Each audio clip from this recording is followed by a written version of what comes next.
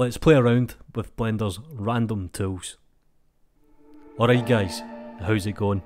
A very quick tutorial today, and I'm going to cover the bases of select random and select randomize transform, two native functions in Blender, and we'll try and create something a little bit funky.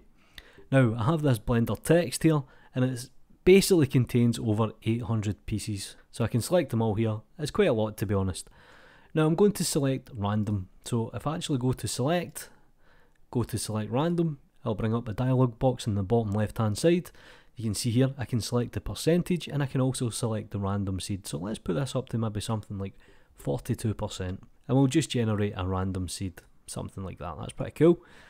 Now there's one thing that you need to be aware of regarding random select. It will select the camera and lights and any other kind of objects in the scene. Now there's one way we can actually mitigate this. What we can do is we can go up to the object visibility, and we can take off the camera and the light and anything else. So if you have maybe like text or a curve in the scene, you just disable these, and it means they won't get selected when we run the random select. Now I've written a tool that's called random select plus. Well, it's a bit bigger than that, to be honest, but that kind of does it automatically for you. It'll be out in the next couple of weeks. There is some nice goodies in there. But anyway, totally digressing, going off point. So we've randomly selected several parts of the mesh. Pretty cool, to be honest.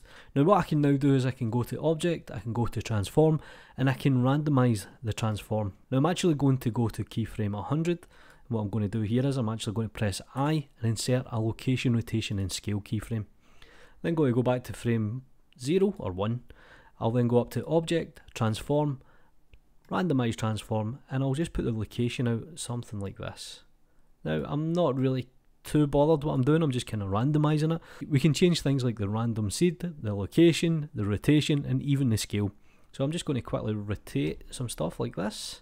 And then what I'm going to do is I'm going to press I, and I'm going to insert a keyframe on location, rotation and scale. And now we essentially get something like this. Dead easy, and if you put the right materials on it, it'll look damn good. Now the next thing I'm going to do is actually apply a material to these 800 parts. Now obviously I'm not going to do this by hand because you'll be there all day. What I'm actually going to do is I'm just going to select one object. I'm going to go to the material settings. I'm going to give it a new material. Well, just leave it on default at the moment. We'll jump into the shading tab. Let me just hide all this stuff for you. And what I'll do is I'll go to the object. I'll then drop down an object info node. The next thing I'm going to do is drop in a colour ramp, and I'm going to attach it to the random. So I'll press Shift and A, S to search. We'll drop in a colour ramp here. Let's take the random, let's plug this into the factor, and the first colour I'm going to make red, something like this. I'm going to add another midway point.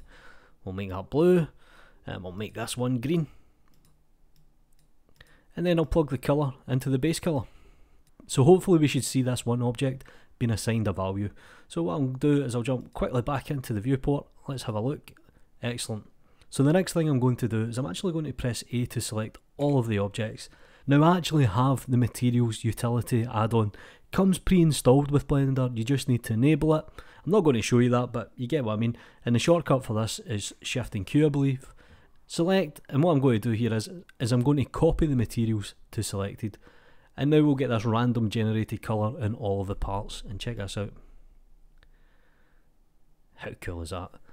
And that's pretty much the random select and the random transformation. Do me a favour guys, please like the video, subscribe to the channel if you haven't already, follow me on Twitter, support me on Gumroad, you know what to do. Take care.